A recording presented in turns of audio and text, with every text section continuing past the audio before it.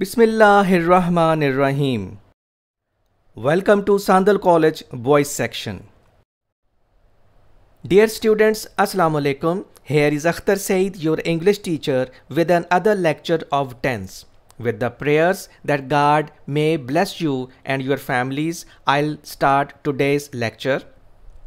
Dear students, it is an admitted fact that the English language has become the global language. It is necessary to develop the effective communication skills of English language. In this regard, tenses make the foundations of English language. मैं कहूँगा tenses सिर्फ English language की ही बुनियाद नहीं है बल्कि दुनिया की तमाम दूसरी ज़ुबानों की भी बुनियाद हैं. They means tenses are tools to help speakers to express themselves effectively and impressively in both ways of communication, that is verbal and written. अगर आपको tenses अच्छी तरह आते हैं तो आप अपने आप को बड़े अच्छे तरीके से और मौसर तरीके से बयान कर सकते हैं, लिखने में भी और बोलने में भी. Today's topic is past continuous tense. Let's start past continuous tense with its definition first. Past continuous tense is used to express a continuing action. Past continuous tense एक जारी एक्शन को, जो जारी हालत में हो, उसको बयान करने के लिए इस्तेमाल किया जाता है.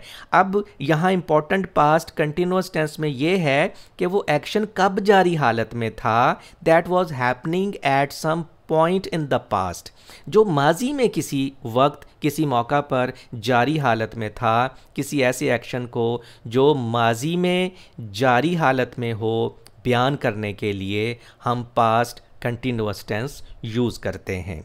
Past continuous tense is also called past progressive tense. अब देखते हैं उर्दू में इसकी पहचान क्या होती है.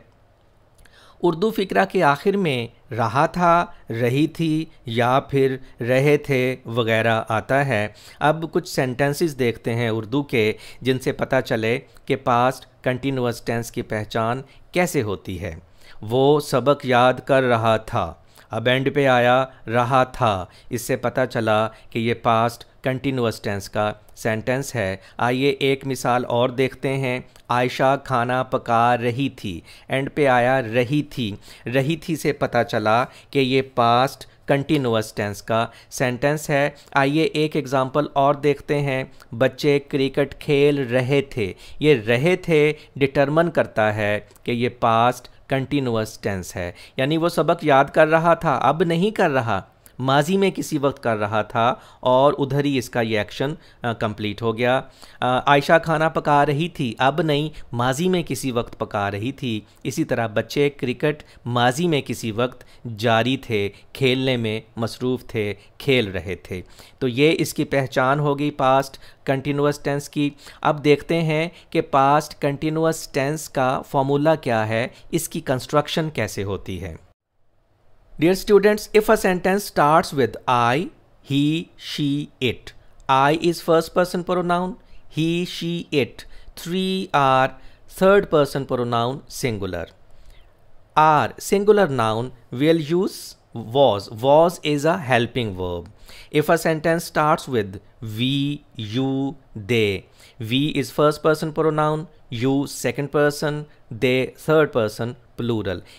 He, she, it are also third person pronoun, but they are third person singular, and they is third person pronoun plural. Are plural noun will use were.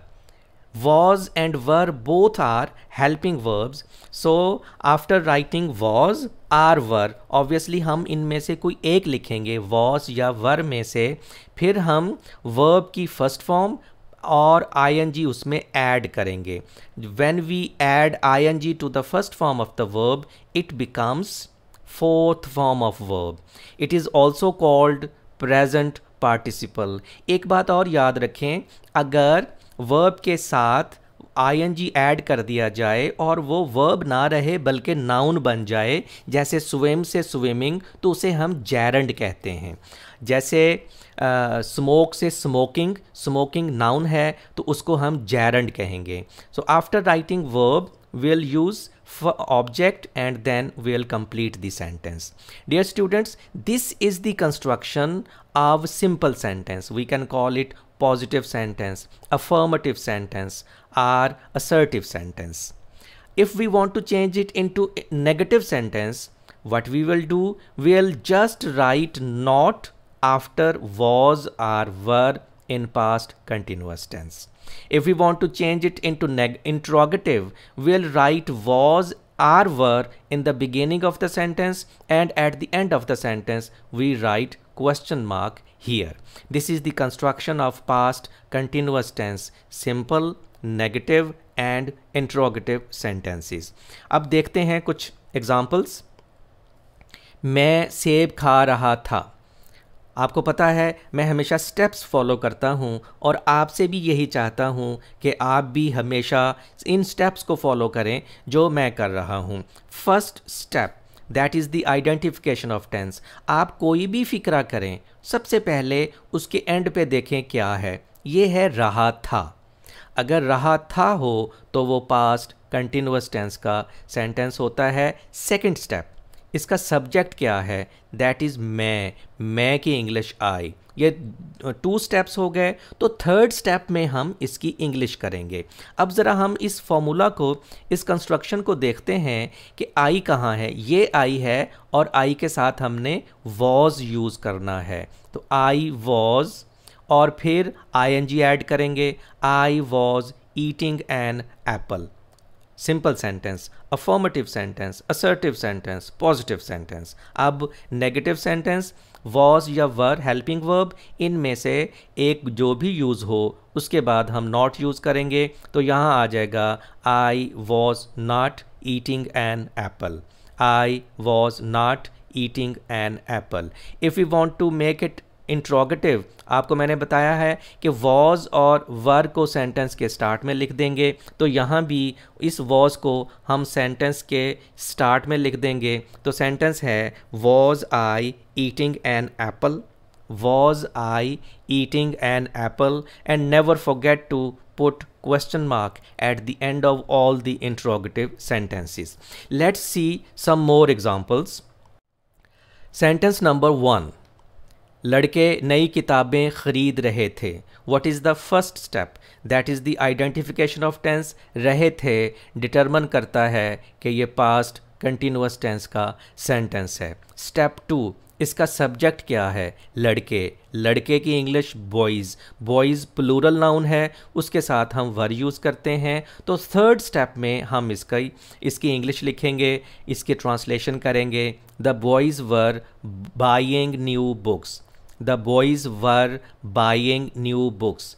Sentence number 2, तलबा इम्तिहान की तैयारी कर रहे थे। What is the first step? Identification of tense. रहे थे बताता है कि ये पास्ट कंटिन्यूअस टेंस का सेंटेंस है। स्टेप 2, इसका सब्जेक्ट क्या है, तलबा। तलबा की इंग्लिश स्टूडेंट्स। स्टूडेंट्स प्लूरल है। थर्ड स्टेप में हम इसकी ट्रांसलेशन करेंगे। द स्टूडेंट्स वर, ये प्लूरल होने की वजह से वर आया और वर्ब की फर्स्ट फॉर्म के साथ हम ing ऐड करेंगे। The students were preparing for the examination. The students were preparing for the examination. Sentence number 3, मैं एक तस्वीर नहीं बना रहा था। What is the first step? That is the identification of tense. वो किसी भी सेंटेंस के एंड से पता चल जाती है। रहा था से पता चला ये पास्ट कंटिन्यूअस टेंस है। अब सेकंड स्टेप, इसका सब्जेक्ट क्या है, मैं की इंग्लिश आई। अब थर्ड स्टेप में हम इसकी ट्रांसलेशन करेंगे इंग्लिश में। आई के साथ हम वॉज यूज़ करते हैं। आई वॉज नॉट, नेगेटिव होने की वजह से वॉज हेल्पिंग वर्ब के फौरी बाद हम नॉट यूज़ करेंगे। I was not drawing a picture. I was not drawing a picture. Sentence number 4, क्या वो सच बोल रही थी। What is the first step? That is the identification of tense. रही थी से पता चला ये past continuous tense है। और सेकंड स्टेप कि इसका सब्जेक्ट क्या है, यहाँ तो क्या है, क्या को हम समझेंगे नहीं है। वो स्टूडेंट्स, वो लोग जो पहली मर्तबा मेरा लेक्चर देख रहे हैं, उनको मैं बताता हूँ, अगर कोई इंट्रोगेटिव सेंटेंस हो, आप समझें क्या नहीं है। क्या नहीं है तो हमारे पास सिंपल सेंटेंस बच जाएगा, तो सब्जेक्ट हुआ वो। इसकी ट्रांसलेशन करना निस्बतन आसान है। वो सच बोल रही थी, वो की English she third person singular pronoun है, इसके साथ हम वॉज यूज़ करेंगे, शी वॉज। अब उससे पहले वॉज को स्टार्ट में ले आएं, चूँकि ये इंट्रोगेटिव है। Was she speaking the truth, was she speaking the truth and question mark. Sentence number 5, क्या आप कार चला रहे थे? What is the first step? That is the identification of tense. रहे थे पहचान है पास्ट कंटिन्यूअस टेंस की। अब देखना है इसका इस सेकंड स्टेप में इसका सब्जेक्ट क्या है, यहाँ क्या है। क्या को भी सेंटेंस नंबर 4 की तरह हम समझेंगे, यहाँ नहीं है, ऐसे इसके ऊपर तसव्वुर में क्रॉस लगा देंगे। तो सेंटेंस स्टार्ट हुआ फिर आप से, आपकी इंग्लिश यू के साथ हम पास्ट कंटिन्यूअस टेंस में वर यूज़ करते हैं, यू वर ड्राइविंग। अब इंट्रोगेटिव है तो वर को हम सेंटेंस के स्टार्ट में ले आएंगे, were you driving a car, were you driving a car and question mark at the end of the interrogative sentence. Let's see some more examples. Sentence number 6, उस्ताद साहिब बच्चों को नसीहत कर रहे थे।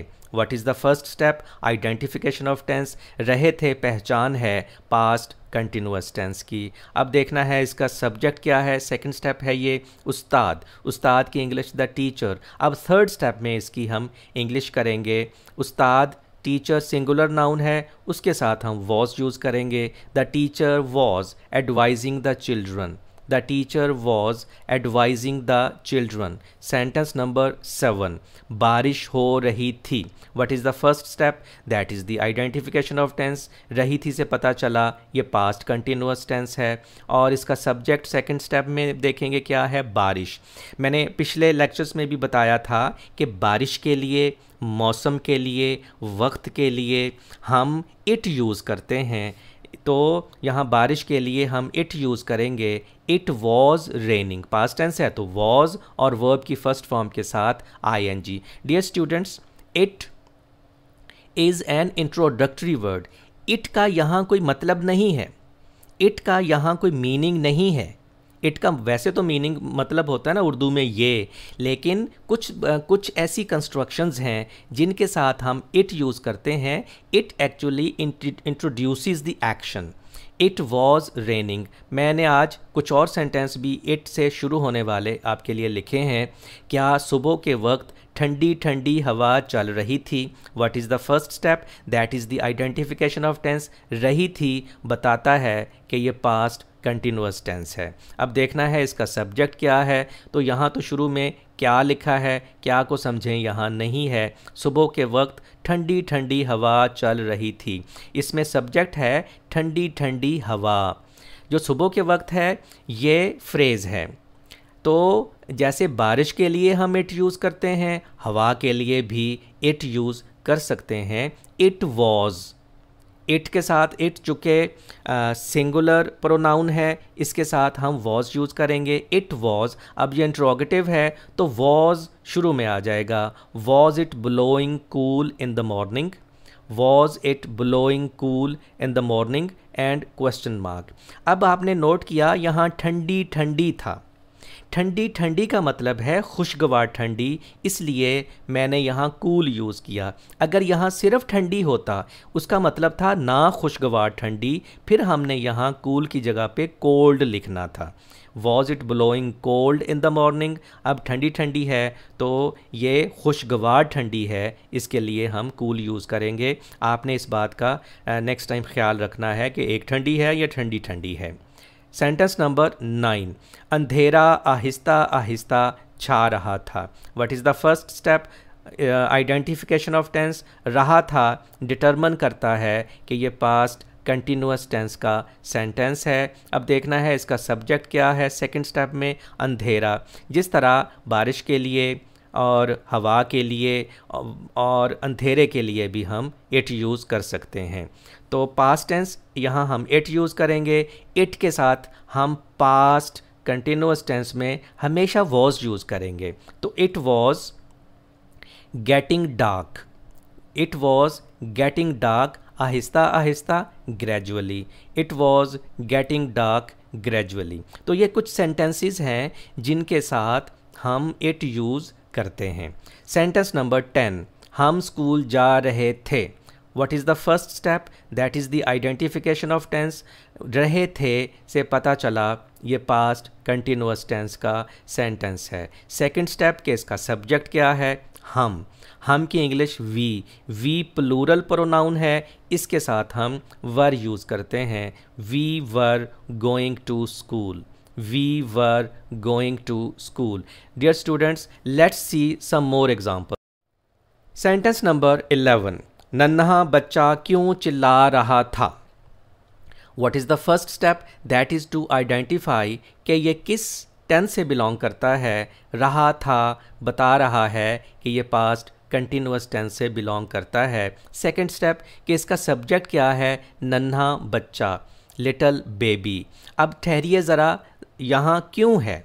अगर किसी सेंटेंस में क्यों, कब, कैसे आ जाए तो समझें वो नहीं है। जिस तरह पिछली स्लाइड में मैंने अभी बताया कि अगर कोई इंट्रोगेटिव सेंटेंस हो क्या से शुरू होने वाला तो समझें क्या नहीं है, इसी तरह क्यों भी नहीं है। तो हमारे पास जो सेंटेंस सामने आएगा वो कुछ ऐसा होगा, नन्हा बच्चा चिल्ला रहा था। पास्ट इंडेफिनेट टेंस का लेक्चर देते हुए मैंने बताया था कि अगर किसी सेंटेंस में क्यों, कब, कैसे वगैरह आ जाए तो उसको हम 4 स्टेप में उसकी ट्रांसलेशन करेंगे, लेकिन पास्ट कंटिन्यूअस टेंस में हम 3 स्टेप्स में उसकी ट्रांसलेशन कर सकते हैं। The little baby was crying, अब हम इसका इंट्रोगेटिव बनाएंगे। वॉज को हम सेंटेंस के स्टार्ट में ले आएंगे, was the little baby crying. अब हमारे पास इंट्रोगेटिव सेंटेंस आ गया, was the little baby crying. अब इससे पहले यहाँ जो क्यों की इंग्लिश है वो हम लिख देंगे, why was the little baby crying, why was the little baby crying. Students गलती क्या करते हैं, जो मैं कहता हूँ कि ये स्टेप्स फॉलो करें, वो गलती से ये लिखते हैं why the little baby was crying, जो कि गलत है। याद रखें, मैं हर लेक्चर में कहता हूँ टेंस के कि जब भी WH फैमिली का कोई वर्ड आ जाए, वाई, व्हेन, वेयर, हाउ, इसके फौरी बाद हम हेल्पिंग वर्ब यूज़ करते हैं। तो आप अगर इन स्टेप्स को फॉलो करेंगे फिर इंशाल्लाह गलती का अंदेशा नहीं होगा, तो आपके मार्क्स ट्रांसलेशन में पूरे आएंगे इंशाल्लाह। सेंटेंस नंबर 13, फरजाना सर्दी से कांप रही थी। What is the first step? इसकी पहचान रही थी से पता चला ये पास्ट कंटिन्यूअस टेंस का सेंटेंस है। सेकंड स्टेप के इसका सब्जेक्ट क्या है? Farzana. Farzana third person singular noun है, इसके साथ हम वॉज यूज़ करेंगे। Farzana was shivering with cold, Farzana was shivering with cold. Sentence number 14, मुजरम खौफ से कांप रहा था, मुजरम खौफ से कांप रहा था। First step identification of tense, रहा था से पता चला past continuous tense. Second step इसका सब्जेक्ट क्या है? मुजरम, मुजरम की इंग्लिश कल्प्रेट। यहाँ ये सिंगुलर नाउन है, इसके साथ हम वॉज यूज़ करेंगे। The culprit was trembling with fear, the culprit was trembling with fear. Dear students, ये भी कांपना है और ये भी कांपना है। ये सेंटेंस मैंने आपका कॉन्सेप्ट क्लियर करने के लिए इकट्ठे लिखे हैं। सर्दी से कांपना हो तो वो शिवर विद कोल्ड होता है, खौफ से कांपना हो तो वो ट्रैम्बल विद फियर होता है। आई होप इस कॉन्सेप्ट को आप इंशाल्लाह याद रखेंगे। सेंटेंस नंबर 15, डॉक्टर मरीज़ की नब्ज़ देख रहा था। What is the first step? Identification of tense, tense की पहचान करना। ज़ाहिर है आपको टेंस का पता होगा तो फिर आप टेंस की ट्रांसलेशन कर सकेंगे ना। तो डॉक्टर मरीज़ की नब्ज़ देख रहा था बता रहा है कि ये पास्ट कंटिन्यूअस टेंस है। सेकंड स्टेप कि इसका सब्जेक्ट क्या है? डॉक्टर, सिंगुलर नाउन, इसके साथ हम पास्ट कंटिन्यूअस टेंस में वॉज यूज़ करते हैं। The doctor was feeling the pulse of the patient. The doctor was feeling the pulse of the patient. यहाँ बच्चे गलती ये करते हैं, वो चेकिंग लिख देते हैं। The doctor was checking the pulse of the patient, जो इनकरेक्ट है। असल में आप गौर करें, डॉक्टर फील कर रहा होता है उसकी पल्स को, इसलिए इंग्लिश में हम फीलिंग लिखते हैं। और पल्स ऑफ द पेशेंट, चूँकि पेशेंट ह्यूमन बीइंग है, यहाँ हम अपॉस्ट्रोफी एस भी यूज़ कर सकते हैं, द पेशेंट्स पल्स। तो सेंटेंस कैसे होगा? The doctor was feeling the patients pulse. इस तरह भी इस सेंटेंस को लिखा जा सकता है। Let's see some more examples.